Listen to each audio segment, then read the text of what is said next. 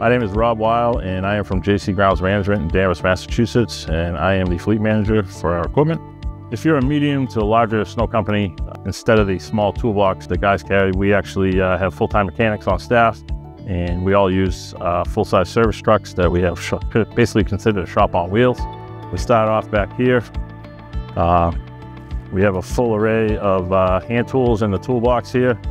We have air jack, some blocking in case we have to jack something up. We have welding rod, straps, hammers, grease guns. We keep a full assortment of nuts and bolts and washers, all different sizes. We also have full assortment of electrical connectors to fix any wires that we have. We carry a lot of assortments, fuse kits, O-ring kits, any type of different kit, basically grease fittings. We keep all different kinds of kits in the event that you have to replace something. We go back here, we have an air hose on a reel, electrical cord on a reel as well.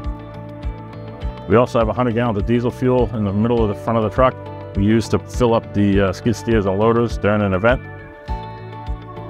Coming around here inside, we have a generator, welder, compressor, jump starter that we use to run pneumatic tools, fill tires and loaders and skids and trucks, jump start a loader or a skid.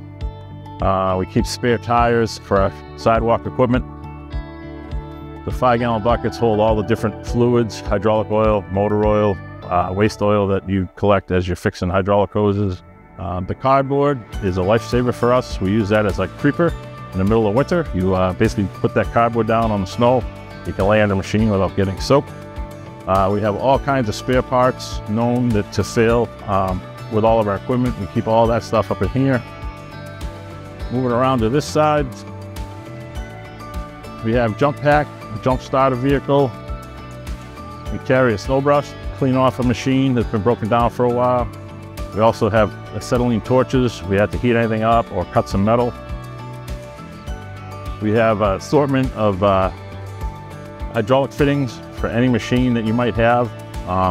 Any of this stuff I'm talking about, you need to have your spare parts for what your machine might qualify for. So everybody has different types of machines, but you want to have the spare couplings to fit your machines. Windshield wipers, we have spare wipers. You want to have them for all types of machines that you have. It happens all the time. Wipers pop off because of the ice, so you always want to carry spare wipers for a truck, a tractor, a skid steer, a sidewalk machine. We have some more fluids here. We have aerosols. We have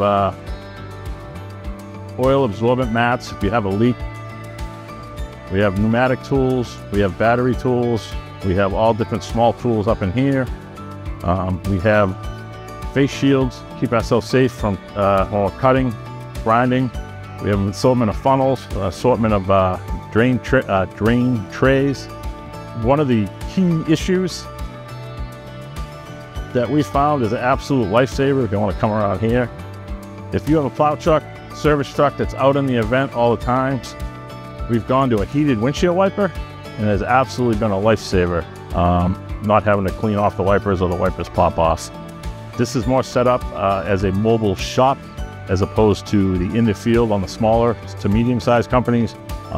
If you get to this size, this is more what you'd like to have, a mobile shop on wheels. You just want to have the parts that you know to fail to have on the truck. You're never going to have everything, but if you have a good assortment, you can make 90% of your repairs in this field and keep your clients happy and clear the snow. I want to thank you for watching. I hope this video has been educational and informative in your pre-season repairs, and I hope everyone has a great snow season.